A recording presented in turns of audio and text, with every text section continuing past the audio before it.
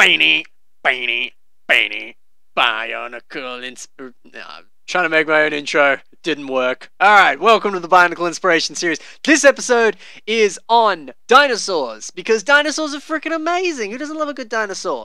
I should really call this episode the T-Rex episode, because they're all Tyrannosaurus Rexes apart from the bonus mock, which I actually included in the front image because reasons. For those of you who don't know what the Bionicle Inspiration Series is, this is a show to show you some of the best Bionicle mocks from the community, to inspire you, to help you get a few ideas for the next few things you can build, or just check out some really cool techniques and things that other people have done, get a little bit of a behind-the-scenes look at the Bionicle mocks of the community. So, let's have a wee look, shall we? Let's begin, eh? Alright, first mock we've got, I'm not going to do an accent for the whole episode.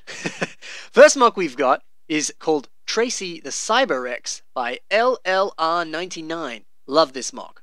Very, very cool. One thing that immediately grabbed me and made me go, okay, this went from a cool mock to a really freaking cool mock. One, it has opposable jaw, which is great, but what I was specifically talking about, he's used a cannon piece there. You can see it there, just in between the teeth, which I'm sure you could totally load a cannon into that, and then you have a giant robot dinosaur that can shoot lasers out of its mouth. Nothing is cooler than that. So, put shooting cannons inside the mouths of T-Rexes, my fellow ladies and gentlemen. What a great idea. Now, what I love about this is, I know that I probably speak for some of you, and some of you I probably don't speak for, but I know I have a bunch of parts, specifically in silver, just sitting in drawers, not being used. And what I love about this is the amount of random silver parts that this has on it, and it forms one of the coolest looking dinosaur shapes and mouths ever. Looks fantastic. So why not do that? Why not get all of the part that you just do not use, you never ever use, or has just been sitting there for years, and go, I'm gonna build a big mock with it. Because I can't tell you how fun it is to just sit down for like a solid nice period of time and just build something big, because it's so much fun and it's so easy to dedicate time to. And I actually find building on a bigger scale like that can actually be a lot easier, because you're able to use parts in better ways. Like, for example, look at the Evoke or the Mask of Light in the speckle gold color there that he's used on the top there.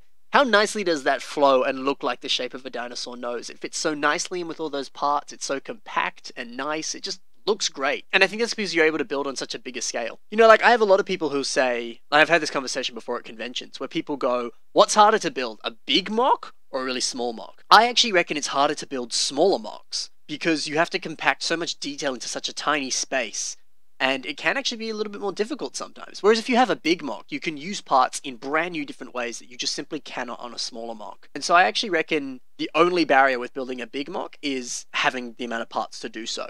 So I definitely recommend doing that. Using some of the parts you just have lying around and doing that. Because, like, looking at the sort of upper leg there on the dinosaur, he's used one of those new CCBS Bionicle G2 onto a claw parts, which again has some beautiful shaping and fits that leg design very nicely. So that's awesome. Or even stuff like that, using the Surge mask there as a knee, or some of these other masks there as sort of an ankle, Achilles heel, I guess. Looks fantastic. So some very cool ways to use parts on a bigger mock that I think is just fantastic and makes this mock look amazing. So yeah, great work, Mr. LLR99.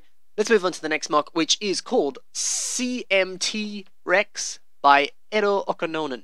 Oh no, wait, Ao Okononen. I do know how to pronounce that. Haha. So what I love about this is, I often talk about how using system in a Bionicle mock can be really cool and can enhance stuff, but this takes that to a different level. So this mock is pretty much like 50-50 roughly, system and Bionicle. And it's cool because it kind of looks like all of the system is the green. It's the area that would actually be the organic dinosaur. And then all the grey is all Hero Factory parts. To a degree, like some of the toes and the arms are using a lot more system, but it at least fits that texture very nicely and well. And I think that's really cool, because it very much gives the sense that this is an organic dinosaur with sort of like metallic armor on top of it. And that looks awesome. And it has a really cool dynamic that you don't see too often in mocks. So that's a really great way to use system in a Bionicle mock. So excellent work, Ao. One thing that I think is very noteworthy in this mock is the top sort of spikes on the back here. It's one big Duplo part. Now, this build was built for a competition called Iron Builder on Flickr. For those of you who don't know, Iron Builder is a competition held by AFOLs that basically two mockists, or AFOLs, whatever you want to call them, are picked, and they're given a seed part. And essentially what that means is they're given a random part that's Lego that maybe is a bit more difficult to use, or is just, you know, some random part. And they go, okay, build as many mocks as you can that use that part in a creative way. And so if you ever need to have a really good look at really good nice part usages, this contest is just an example of that. So they had to use this really weird grass Duplo piece in heaps of different ways. And some of the stuff that Pate has done, Pate or Ao, he's either Ao Okononen or Pate Kitongu. I'm not sure if his name changes too much. Currently, it's Ao Okononen. So there you go. But he's used these grass parts on this, or on this, all sorts of different things in some very creative ways. One of my favorites is he did this sort of hospital bed thing, where he's actually flipped that part on its side and used the back part kind of looking like the whole boop, boop thing from tracking someone's heart. And that, in my opinion, is genius and looks fantastic. So what a great concept to take one part and see how many times in different ways you can use it. Why not do that challenge yourself? Why not pick one random part that you maybe have heaps of lying around and see if you can build like 5 mocks using just that, well, not just that one part, using that part in a creative way and seeing what you can do. And definitely go on Flickr and just search up Iron Builder in the group section. You'll see some amazing stuff where they've used one particular part in like heaps of different mocks. And that'll help you get inspired because Iron Builder is such a cool contest. And maybe you can challenge one of your friends to do that. You know, pick a few Bionicle parts, see what you can do. Great idea. Going back to the mock here, really, really like that foot design, using those sort of system parts there to create a sort of very nice looking claw design for the little toes on the mock. Also, they're posable. Really, really cool. Nothing better than posable toes. So yeah, really is just a fantastic mock by Ao there. So fantastic work. Some very clever concepts. Great to see you using parts in such genius and creative ways. Second last mock, because bonus mock, spoilers, we have today is called Lego Dinosaur by Noble Terry. Love this design. Very adorable, very cute. Got tiny, tiny little arms there that he's used, because nothing's funnier than seeing all the jokes of T-Rexes with little tiny hands. So very cool to see that in a mock. Very, very cute. Love that. Also really cool to see a Speedor's head from the old Chima, pullback racer, Beyblade style things. That was one of the heads on the front of the Speedor bike. So really cool to actually use the printing on that, which might make it a little bit more difficult to use in other mocks, but actually using that printing to your advantage and having it actually be the head of a dinosaur looks fantastic. And kind of basing the whole build around that kind of leads it into this sort of scale, which is cool because always, we've seen 2 sort of decently sized dinosaurs so far, so it's nice to see them on the smaller side because this still looks fantastic. It's still very well built for being such a small mock.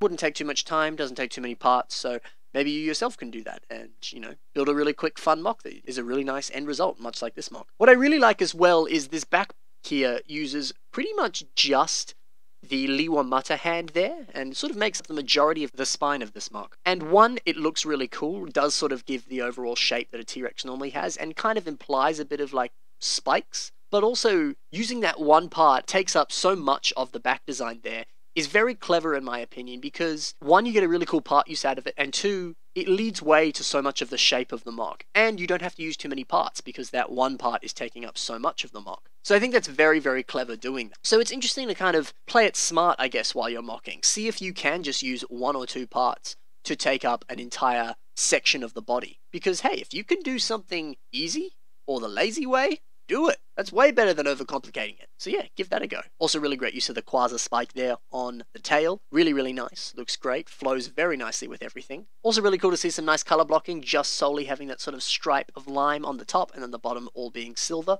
Looks great. Really leads way to how an actual dinosaur probably would have looked like. So excellent work on Noble Teddy. The final mark, which is the bonus mark that we have for today, is by Felix van Lieven and is called Tim and Burr. Adorable, creative, fun little mocks. Love these guys. They're so adorable and so cute. I'm going to read the little description that's in the description on Flickr. So Felix said, "My awesome little desk buddies, built in a fit of boredom mixed with a dash of creativity. Dino parts are awesome. I rest my case." He's right. I used to have these dinosaur sets when they came out as a kid. They were very fun to play with, but now as an AFOL, those parts are very difficult to use. I could never find a use for them. I don't even know where they are, but I still know I have some. It's really cool to just use some of those parts that are so ridiculous and hard to use and just build a fun, cute little mock like this. And like he said, they sit on his desk. They're his little buddies on his desk. So how cool is that to build something like that? He probably built these in like 5 minutes, but he's got a really awesome, cute result in the end. So yeah, do that. Go use some of the harder parts that you have. Build a cute little adorable fun mock like this that will take like 2 minutes and will just be fun to do. Put big googly eyes on it, flip a mask or something, make it look like hair. I challenge you, make a mock as derpy as you can look. Send it my way, I'd love to see it. And then it can be a little desk buddy. Yeah, and you can use some really annoying, hard to use parts. Great idea. Great way to do it. Fun, quick, easy. And that's about it from today's episode. If you want to see more of these mocks, then be sure to check the links in the description because that is where you're going to find them. Also in the links in the description are links to my social media, my Instagram, my Facebook, my YouTube. You're already on my YouTube. My mock pages. And there's another one, I can't remember. You'll have to check it out. And there, you can send me a message and you can suggest future themes or future mocks that you want to see on this episode, whether they're yours or a friend's, and I will include them. I'll put them in my backlog, and then when I decide what episode do I want to make today, I'll look through that, and I'll be like, oh, what a great idea for a theme. Oh, that mock will fit that. Perfect. So, yeah, awesome. Otherwise, thanks very much for watching. Let me know if you got inspired by this episode. Show me the things that you built as a result. I'd love to see them. I'll happily drop a comment. And that's about it. Yeah. Thanks very much for watching. I'll see you in the next episode. Yeah.